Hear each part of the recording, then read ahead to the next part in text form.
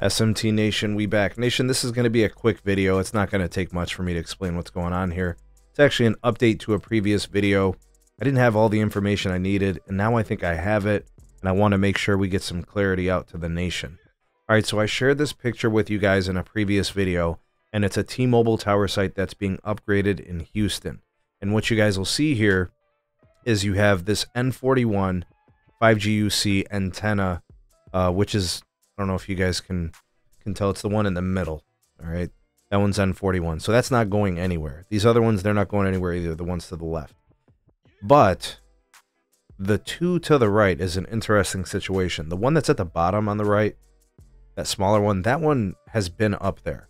The one above it is a new installation, and the cool thing about this antenna, and this was not something we knew previously, it's actually a 2-in-1 frequency solution for T-Mobile. It's going to accomplish the 3.7 C-band and also the 3.45 DOD.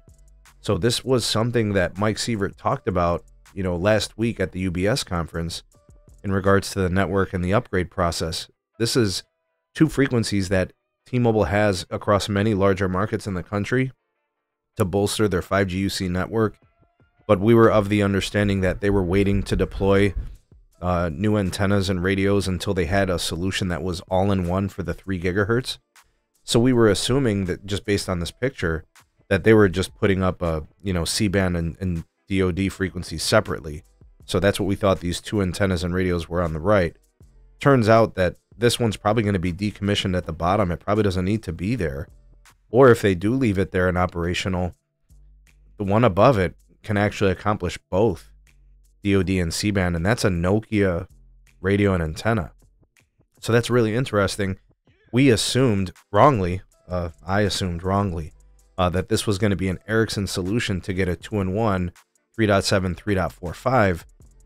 That's not the case. It looks like it's going to be a Nokia for this solution. I didn't even know that T-Mobile is using Nokia in Texas, and I'm not sure if it's all cities or some markets, but that appears to be the case. That is a 2-in-1 3 gigahertz solution for T-Mobile from Nokia, which kind of also helps me kind of understand some clarity as to why T-Mobile might want to continue operating, building their mobile network with both vendors, Ericsson and Nokia. I did predict that they would probably choose one and go O-RAN, just kind of like what AT&T did.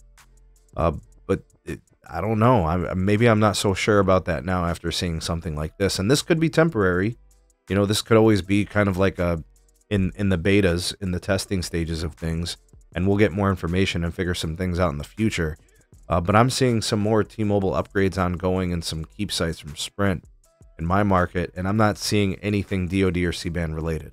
So I can't comment or speculate on what they're doing here, but this is what's happening in Houston, and I'm excited to see if maybe someone can get out to these locations, maybe do some testing, see how the configurations are with the Samsung Galaxy phones, see how things are going with the iPhone, how many carriers of 5G can aggregate and combine and stuff like that. We'll see.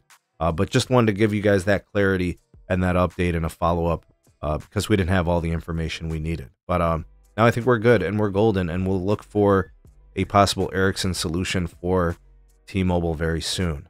All right, but tell me what you guys think of all this. Sound off in the comment section below. You're the voice of the people, the SMT Nation. Let your voice be heard.